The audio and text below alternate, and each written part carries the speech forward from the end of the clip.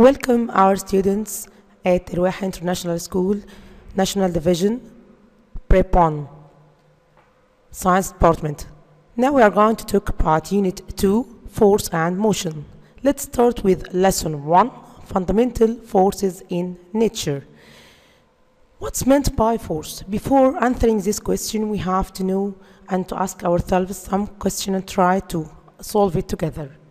If we put a book on the table, it will remain static as long as no one moves it, right?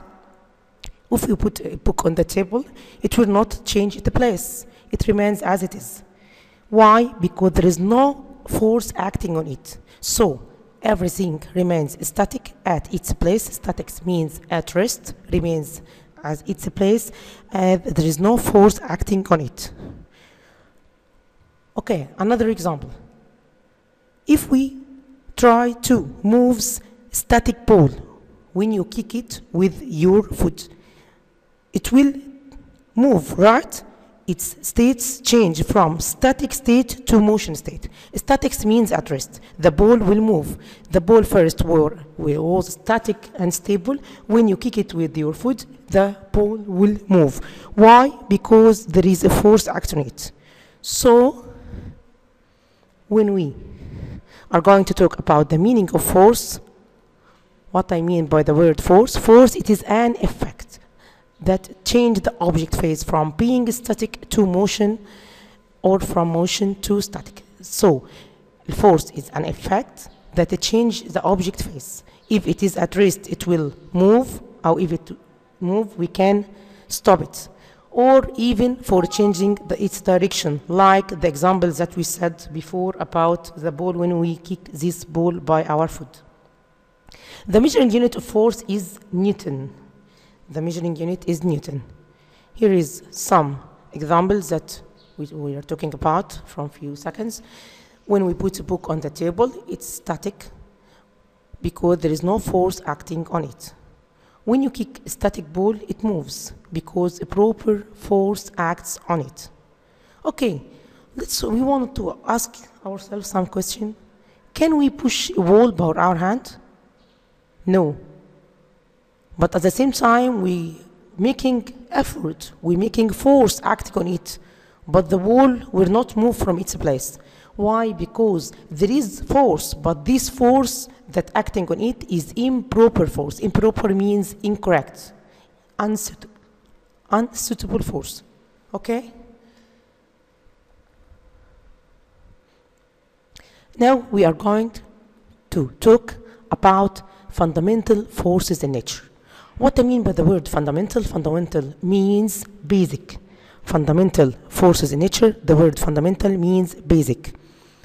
Okay, the basic forces in nature. There is some forces we can't see it by our eyes, but we can feel the effect of it. For example, when we bring a magnet and put it near a magnetic substance, what will happen? The magnet will attract this magnetic substance.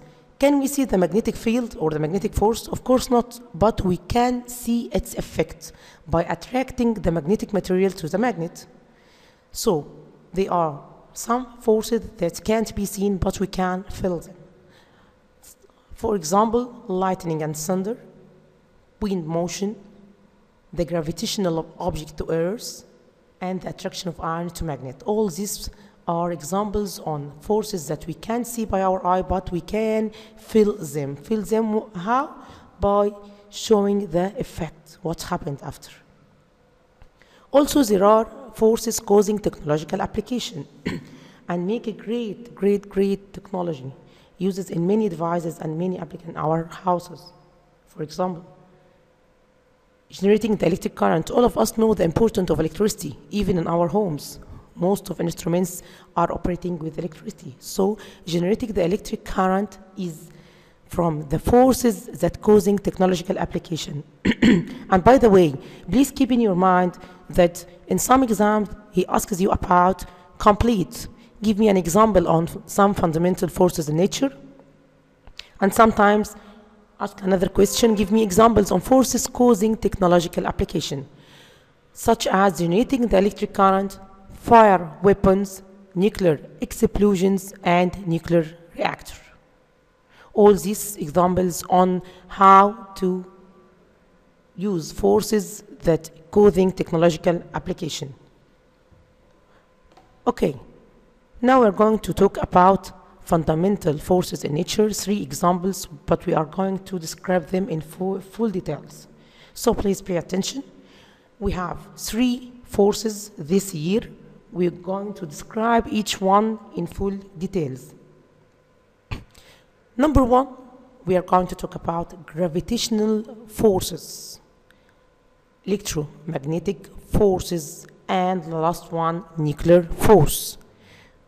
Gravitational force. What I mean by the word gravitational force? Let us see what's meant by gravitational force. Before answering this question, all of us know the scientist Isaac Newton, who was the first one who discovered the Earth's gravitational force. The first scientist who discovered the Earth's gravitational forces is Isaac Newton. I think all of you know the story that Isaac Newton was standing down tree and a pole falling down on him, and he think many times why this apple fell from the tree. Again, there is a story for Isaac Newton how he discovered the Earth's gravitational force. He was standing under a tree and an apple fell down on him. So, Earth's gravity forces to object is, all of us know that the Earth attracts all objects to its center. You know, this is the Earth. All objects around the Earth's surface are attracted towards its center. This means the center of the Earth acts like a magnet. The center of the Earth acts like a magnet which attracts all objects. All of you know that we are living on the surface of the Earth. So all objects are attracted towards its center. So what I mean by the object weight, it is the ability of Earth to attract the object to its center. This means it is the object's weight. The ability to attract of the Earth to attract all the objects to its center is called object's weight. And we can calculate this weight from this relation. Do you remember in primary 6 we talked about this point? And as we said in primary 6 that the weight equal mass times 10. Do you remember? In primary 6 we talked that weight equal mass times 10. In this year we have the same relation, weight equal mass, but times the acceleration of gravity. The number 10 means the gravity of the Earth. The accurate number for the acceleration of gravity is 9.8 meter per second square.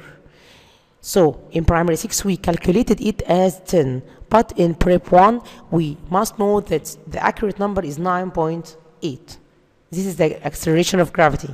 Okay, now all of you think, okay, well, what about the problems? How can I calculate it? I will calculate it by times 10 or times 9.8.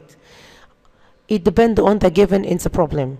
If in the given he states that the acceleration of gravity equal 9.8, so we must calculate it, and we have to calculate it as a 9.8. If not, we can calculate it as 10. Okay, the weight, unit of the weight is Newton. The unit of the mass is kilogram, and the unit of acceleration of gravity is meter per second square. Also, as we said before, that the mass of the object is a fixed value. So the mass of the object doesn't change anyway around the Earth. It's a fixed value. But the weight changes from a place to another. Why? According to changing the acceleration of gravity of the Earth. How? Is the acceleration of gravity of the Earth differ from a place to another? Yes. How?